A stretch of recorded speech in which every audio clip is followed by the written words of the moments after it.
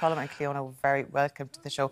First of all, I need to ask you, on a more personal level, you've worked together on this as producer and director. How are you still together after an epic project like on Cailín Ciúin? I mean, how is it like working as a wife and husband team?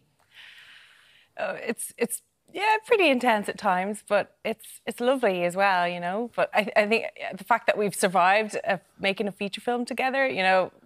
You can survive anything, yeah. Get to actually. Yeah. I mean, we actually met. We met working. Like, that's how we met originally. Back in 2009, wasn't it? Yeah. On a TG program we were working on together. So we've always had that dynamic. Tell us about the movie, because it's no mean feat getting a movie made these days in terms of raising financing, etc., etc. Tell us how the idea began. First of all, the inspiration, the book, and how it came together. Well, it was 2018, and I was looking for material to adapt to make an Irish language film, because there was this new scheme had been launched by TG and Screen Ireland and the BAI called Cine Cahir, and they wanted to make Irish language feature films, and I was looking for something that would be adaptable, and I stumbled across Claire Keegan's wonderful novella Foster, and by the end of having read that, I was like in tears, and like I was just had this like burning desire to make it, you know, and I was really kind of panicking about, well, are the rights available? Can we get this over the line? And so yeah, that's kind of how it happened. And then I remember I went out to you, and you were in the back garden, I think, at the time. I was just like, we need to make this. So what was the first approach, the first step in approach the author and say, look, can we do it? And then how do you adapt it then into a screenplay? Yeah, well, that was the first step, wasn't it? It was at that point, like, as you know, this is our first time making a feature-length film, so, and the first time adapting any sort of, you know, pre-existing literary work, around like that. So I had to ring up another producer and go, how do you do this? Like, what are the steps here? Yeah. So anyway, we just got in touch with her, Claire's agent, and I had to kind of put together like a pitch of what we wanted to do and all that, and she very graciously and very kindly, you know, allowed us to run with it, you know. What was it about this particular story that touched you so much? I mean, you obviously could almost picture it straight away in your head the way you wanted it to be. What was it about? Because it's not your typical beginning, middle, end story per se. It's very unusual. Yeah, like there's not much of a plot. Like the plot, for anyone who's read Foster, and I'm sure a lot of people have, because it was on the Leaving Cert syllabus, so there's a lot of Irish people who would be very familiar with it, but it's very, you could describe the plot as like young girl gets sent away for the summer to live with relatives and comes home, and like that's the plot. Pretty much it. Yeah. So actually the film's not about plot really, it's actually about all the character dynamics and the emotion of it, you know. And that's what stayed with me. It was just this sort of undertow of emotion in Claire's original work. It was just so powerful, and it felt so Irish and so relatable and real and authentic, you know, and I just felt like it was a lovely challenge to try and do something like that in a film, you know. When you do something through Irish, though, there's, I mean, traditionally, any sort of so-called foreign language film, even here in Ireland, never mind getting used to our own language, if you're like French adaptations, German, whatever, it hasn't tradition. There's almost a mental block against it. But do you think that maybe with the advent of streaming services, if we look like Squid Game in Netflix, I mean, that was massive. And the fact that we don't care, audiences don't care about the language barrier, and it took something like that for the world and the industry to see it. Do you think that helps the cause here? Yeah, absolutely. Like, you know, subtitles are kind of normalised now, you know, through all the streaming services. And I think, like, if the story is good enough, it will just transcend language, you know. So I think, you know, if there's a quality film there to watch, people will go to see it. And I think that's what happened with Cailín Ciúin, you know. It got a huge profile, I suppose, after it had its world premiere in Berlin. And then, you know, it opened the Virgin Media Dublin International Film Festival and then all the IFTAs and everything. So it just created this huge buzz. There was such buzz about the film. Did you have any idea, Cleona, when you had the film finished, you'd done the hard bit, which was get it financed, get it made, it's done. You see what Colm's done with it, you're working together, and yet it's all that, it's done. Did it surprise you, the reaction, or did you know when you sat down and watched that screening and thought, no, we've something special in our hands here?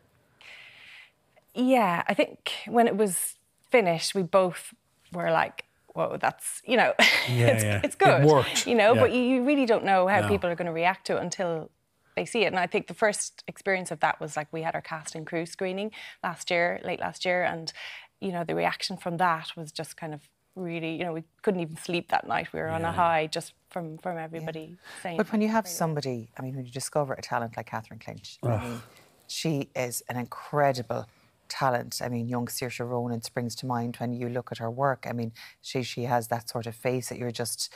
She says nothing and says everything, but with just an expression.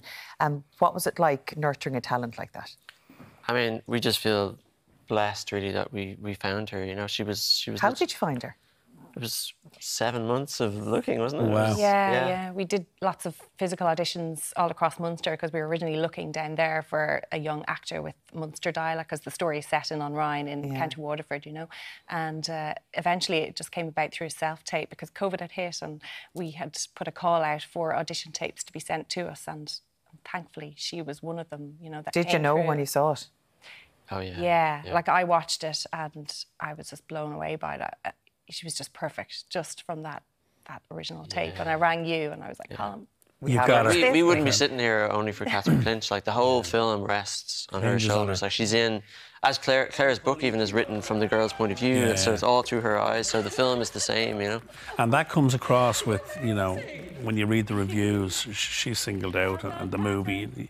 In terms of the reviews, now we're getting into silly season now in terms of the Academy Awards, but the campaign for you guys starts now. Talk us through what news was announced last week and what happens from here on in, because it's not, you know, it's not a done deal. What happens now, Cleona? So basically, IFTA on Wednesday just announced the Irish selection, which is on Cailín Ciúin, and so now that our film is going to be submitted to the Academy, and in a particular category, in the Best International Film category, and then the International Film Committee of the Academy will then watch all the films. So there's, you know, up to 100 films. I think there was 93 last year. From all around the world. All around the world.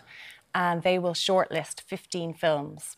In December? In December. On December 21st, we'll find out what 15 films are. And then all Academy, like the 9,000 Academy members, they will then opt in to watch the So the next step for you guys is that date, this is the 21st of December. That's where you know whether you're going forward or it ends there. Yeah. But in terms of getting... Because we always hear this when it comes to the turn of the year and into December and January, we hear about the big blockbusters or Oscar favourites or juggernauts, that the campaigning starts very early. Do you guys have to be on that now in terms of getting the word out to those American voters in the Academy? Yeah, absolutely. Yeah. You know, we're on the verge of doing a deal with a US distributor, and that'll be key, you know, in terms of actually just getting the film out there, especially in the States, and getting the film before Academy members. So we'll work with an awards strategist and a publicist to try and target all those Academy voters in order to get them to watch our film. And, you know, like there's over 90 films to watch, so you really have to make a lot of noise about your film in order to get attention. But how important will it be for the Irish film industry, but particularly for our native tongue, for the movie to go across the world? Well, it'd be huge, you know. I mean, even if we make the shortlist in December of 15 films, that would be the first time an Irish language film has ever done that. Wow. And the second time that an Irish film has ever done it. Viva did it a few years ago, the Paddy Brannock film. So yeah, I mean, it's vindication of the vision that TG4 and Screen Ireland, the BAI had when they set up the scheme. Like they wanted to create a kind of wave of Irish language cinema, and they believed that there was an appetite for it and that you could produce world-class work. And you've ticked every box. And as native Irish speakers, you must be absolutely thrilled with this. I mean, this is the ultimate aim for anyone in your position, to have your work literally on the international stage now. It's amazing. Well, listen, congratulations so far. We'll keep everything crossed. They're going to be banjacks the next time we see them. They're all quiet and reserved now. You're really on the trail now to make it big. It's going to be an amazing few months for you. Thank you for coming in, guys. Good things are ahead. Really appreciate it. You can still find on Cailín Ciúin in selected cinemas across the country. Go and see it. You won't regret it.